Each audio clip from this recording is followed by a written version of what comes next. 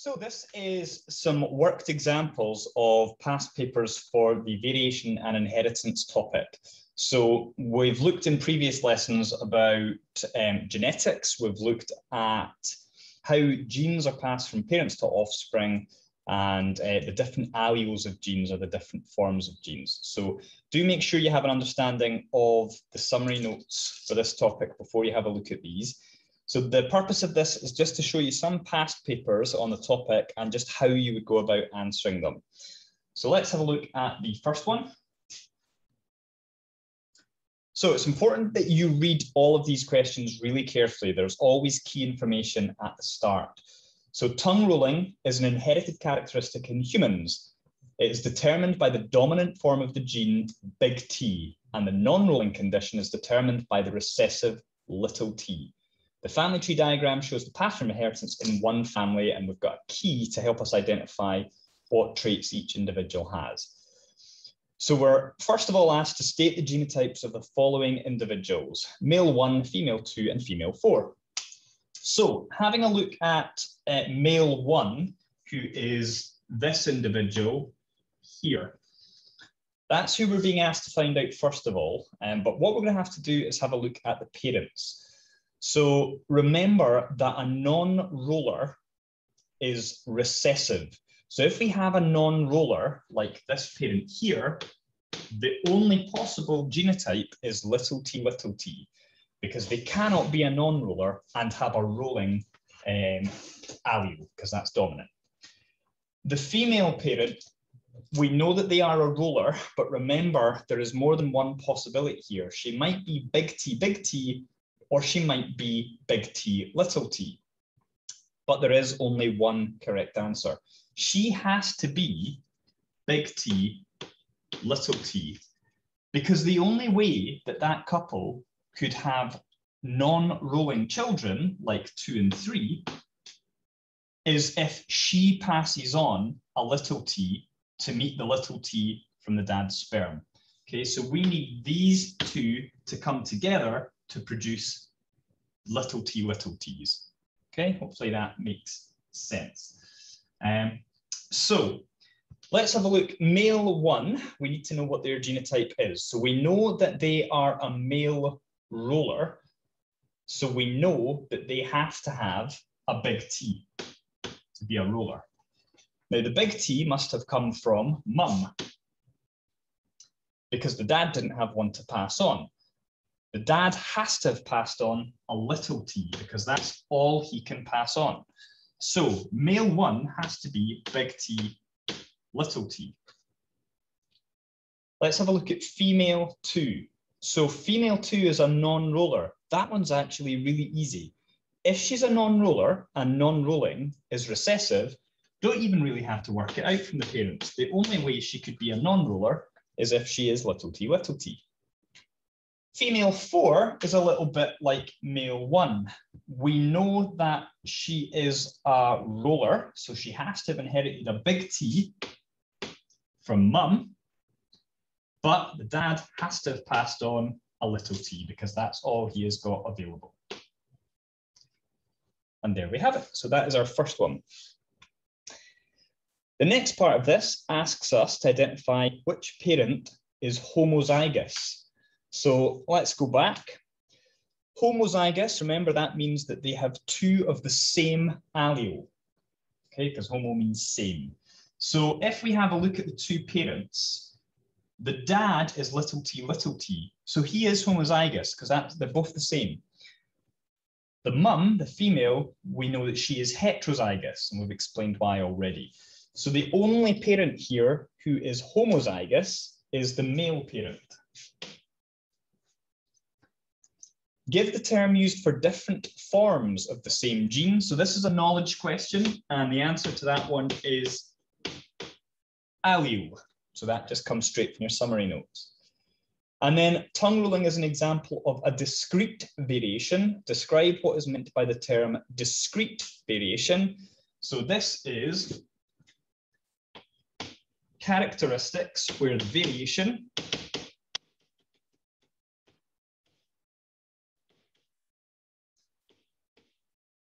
exists in small groups.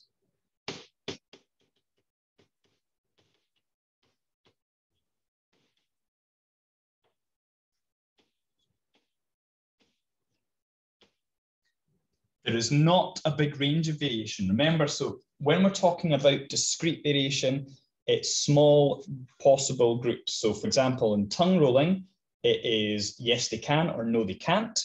Eye color, it can be blue, green, hazel, brown, but there's not a big range. Continuous variation is where there is a lot of range. That's things like height and weight. Okay, the next question. Coat color in Labrador dogs is an inherited characteristic. The black coat Big B is dominant to the chocolate coat color Little B. A homozygous black Labrador was crossed with a Labrador with a chocolate-coloured coat.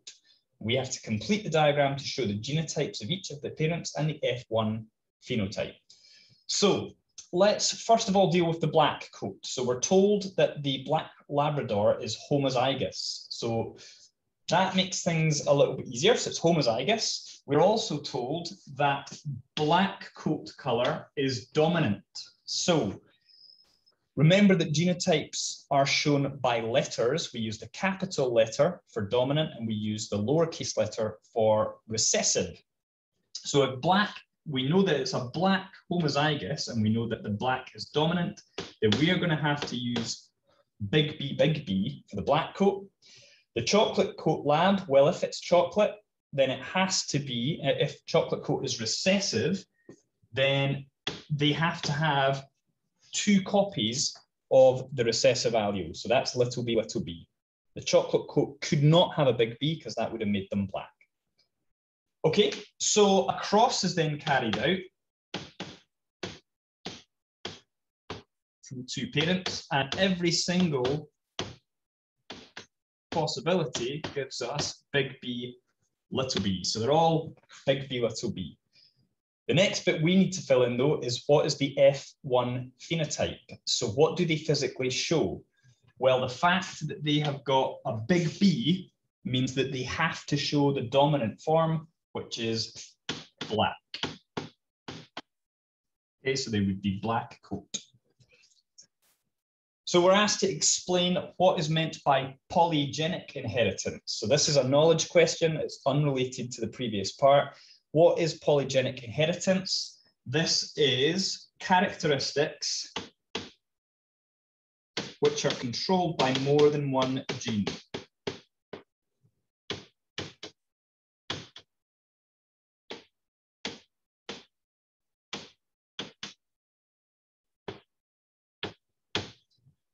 Okay, and then we're asked to state the type of variation that's shown by polygenic inheritance. Well, when traits are controlled by more than one gene, we have a huge range of variation, much bigger than discrete. So the type of variation is called continuous variation.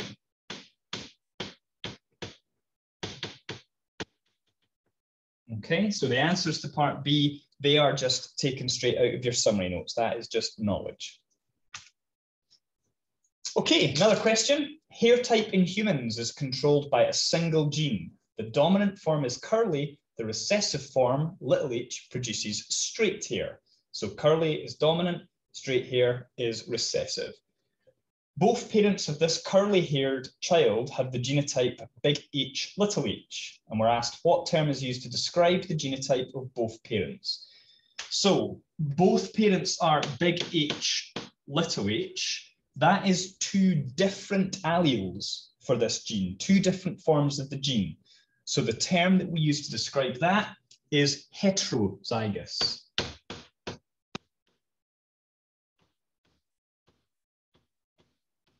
Because remember, hetero means different. Okay, so heterozygous genotypes for those parents. The next thing we're to do is complete the Punnett square to show the possible genotypes of their offspring. Now, the Punnett square has actually been set up for you, which makes life that little bit easier. All we have to do is fill in each of the squares for the offspring. So if we start with this square here, okay, to do this, what we're doing is the simplest thing I would suggest is just work your way down and then, so kind of like this, and then work your way along like this. So if we do that, then what we get is big H and big H, because I've just taken this H and I've put it down that column. If we go down this column now, we're going to be getting little h's.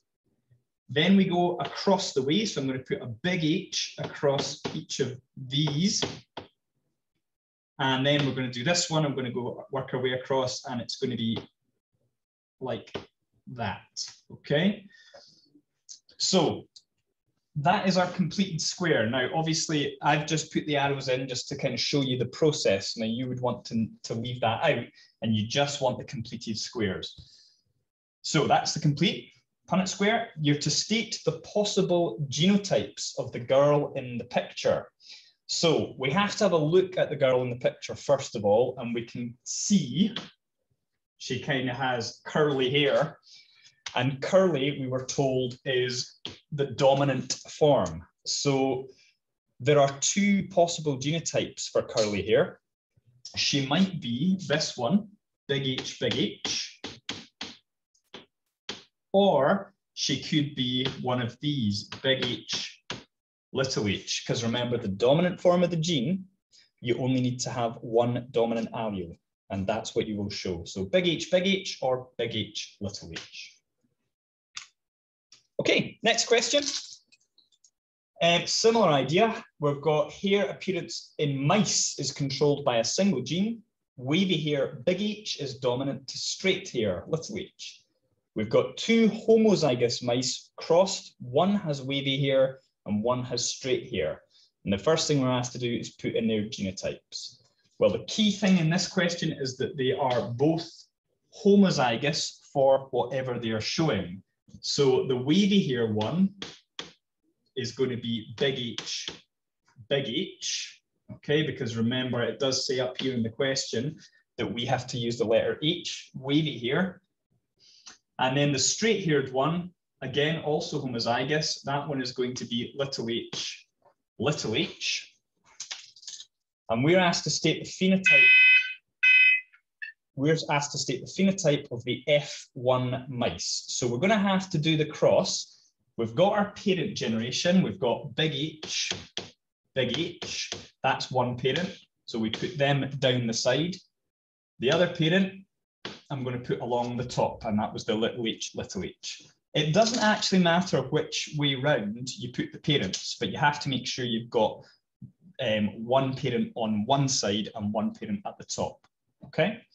So let's have a look. If we do this cross, I'm going to start by going down the way, first of all. So there's my H's, my little H's from that parent. Then I'm going to work my way across from side to side, and here is my big H's from that parent. So every single one of them ends up the same genotype, big H, little h. But the question is not asking us about their genotype, okay? It's asking us about their phenotype. So how do they physically look? So if every single one of these has a big H in them, that tells us that it's going to be the dominant form. And the dominant form was wavy hair. Okay, so it's really important in questions like this that you read specifically what they're looking for, because it would be easy to get caught out, but you need to work out what their phenotype is. Okay, we're then told that one of the F1 mice is crossed with a straight-haired mouse. So all of these were the same. So we know that the F1 mouse is going to be big H, little h, but it's going to be crossed with a straight-haired mouse. Because straight hair is recessive, it says wavy hair is dominant to straight hair, so straight hair must be recessive, then the only way that we can get a straight-haired mouse is if it is little h. So that's the cross, and we're asked to state the genotype of the wavy-haired offspring. So first thing we need to do is we need to do that cross. So I'm going to draw my Punnett square. I'm putting one of the parents down the side.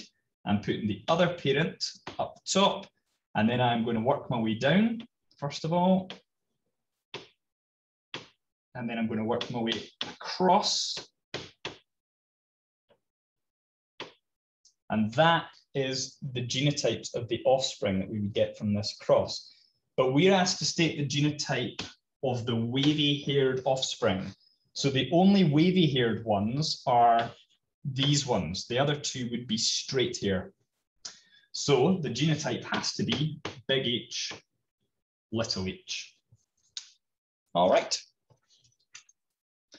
Another question. In humans, the inheritance of earlobe type is an example of discrete variation. The allele for free earlobes is dominant to the allele for fixed earlobes, and the diagram below shows the inheritance of this characteristic. We're asked which line of the table correctly identifies the genotypes of individuals R and S. So, if free earlobes is dominant, then we can make a safe assumption about the genotypes of the fixed earlobe ones.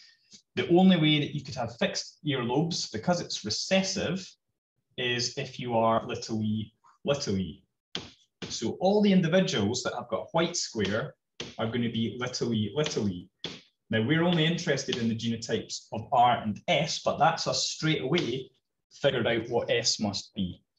So having a look in your multiple choice answers, we need to look at the ones that have S as being little e, little e. So it's going to have to be A or B, because these ones are wrong. So we can just straight away get rid of C and D. Done. But we now need to work out what the genotype of R is, which is a wee bit more complicated because it's dominant. So the two possible genotypes for this are big E, or big E, little e. So we can answer this one because if we have a look at this individual, we'd already worked out that they have to have a little e and a little e. We know that one of the little e's came from that parent, the other little e has to have come from this parent. So individual R has to have a little e to pass on to his child, but because he has the free earlobes, which is dominant, then he must also have a big E. So that tells us that it's got to be this one. So there we go. Just a few more to go. So have a look at this one. 10 and 11 refer to the diagram below of a human family tree showing the inheritance of tongue rolling. The allele for tongue rolling is dominant to the allele for non-rolling, little t. Now, we've done quite a few worked examples together. So what might make sense is have a look at the two questions, pause the video, try these ones yourself, and then when you're ready, unpause, and I'll talk you through it and see if you are correct.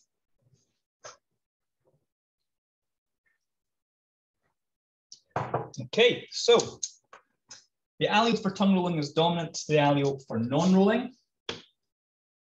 So that's worth highlighting that keeps us right.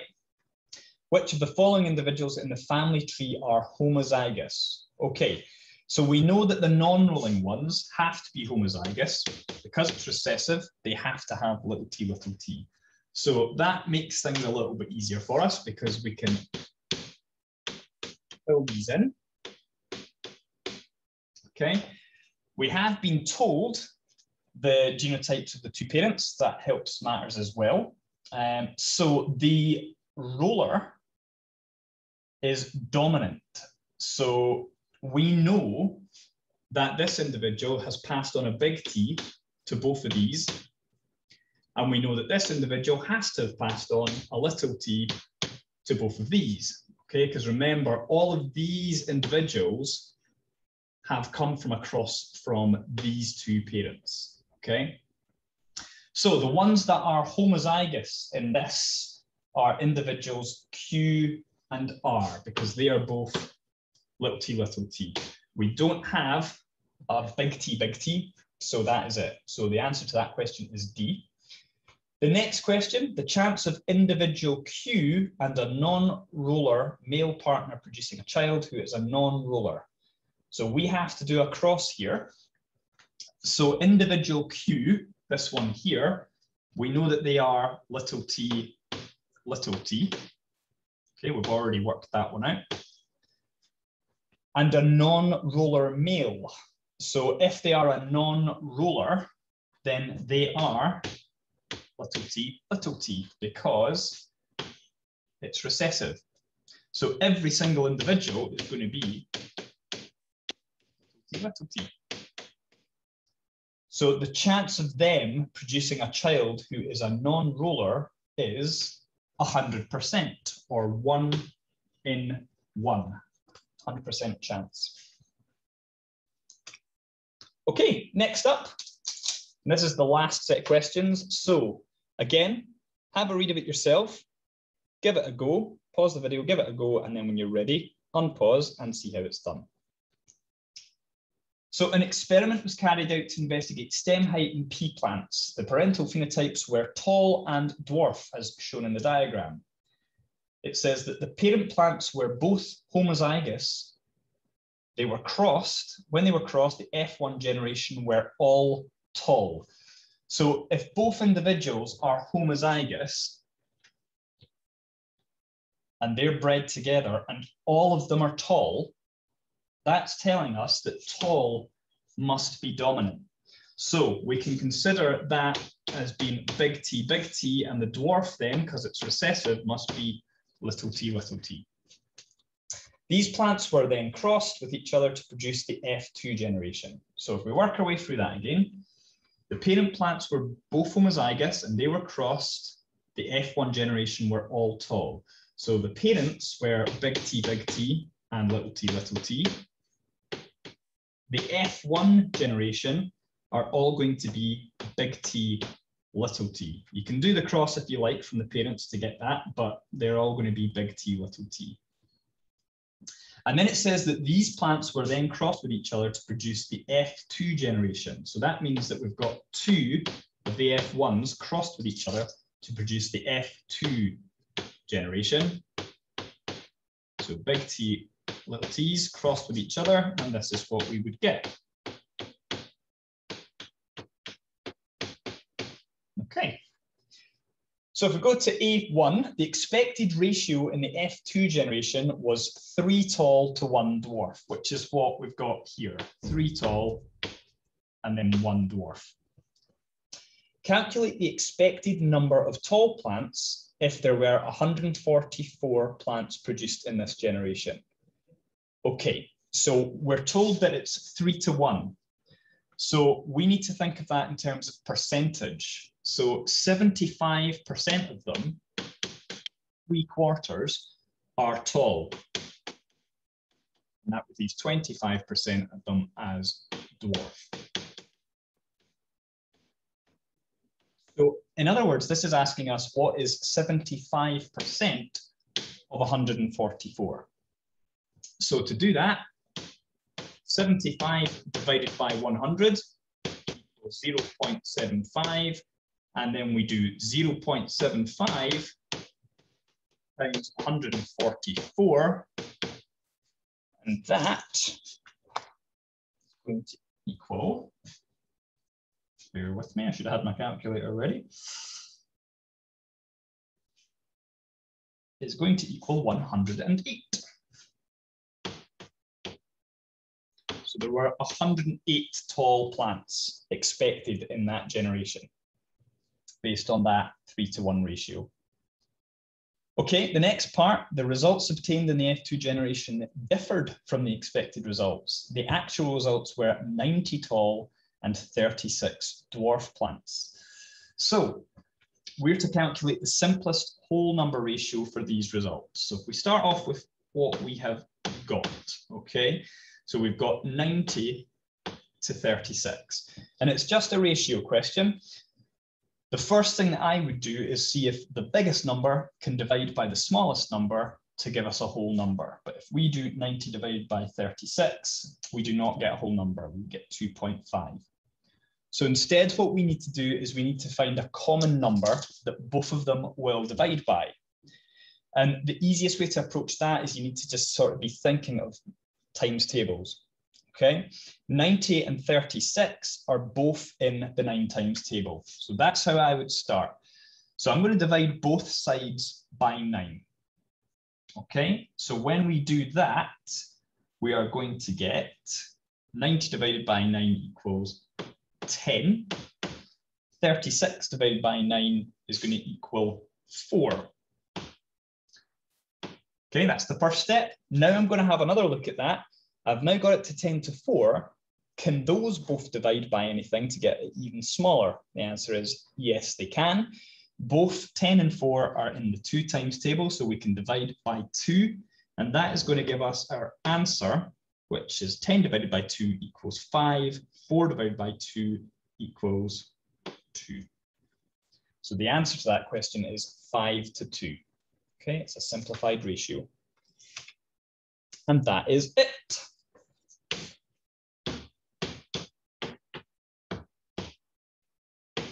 So the best way for you to deal with exam style questions in this key area, obviously there are some knowledge questions. That's again, it's down to revision. You need to know what the terms mean in this topic. But the problem solving aspect of this topic is quite big and it's quite unique. You need to be able to do genetic crosses, as I've shown you here. And you also need to be able to work with ratios, percentages. There's a bit of numeracy involved in this. But the more you practice these, the easier you will find it. So gain access to the past papers by topic, which should be on your class team, and try as many as you can get your hands on, and that will make this a much easier topic.